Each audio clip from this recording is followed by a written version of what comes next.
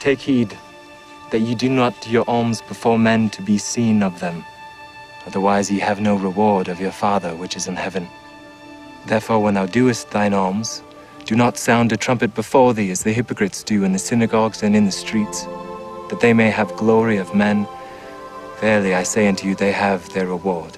And when thou prayest, thou shalt not be as the hypocrites are, for they love to pray standing in the synagogues and in the corners of the streets, that they may be seen of men.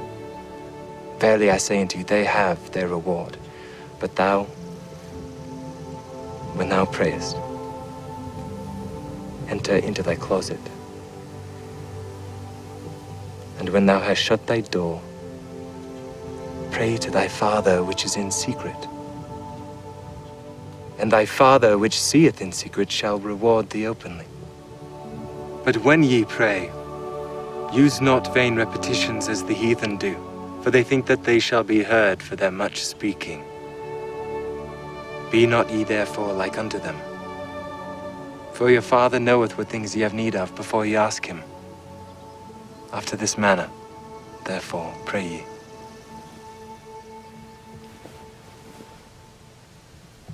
Our Father, which art in heaven,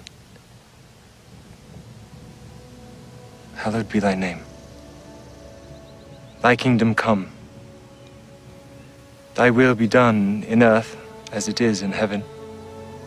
Give us this day our daily bread, and forgive us our debts as we forgive our debtors.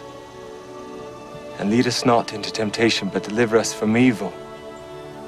For thine is the kingdom, and the power, and the glory forever. Amen.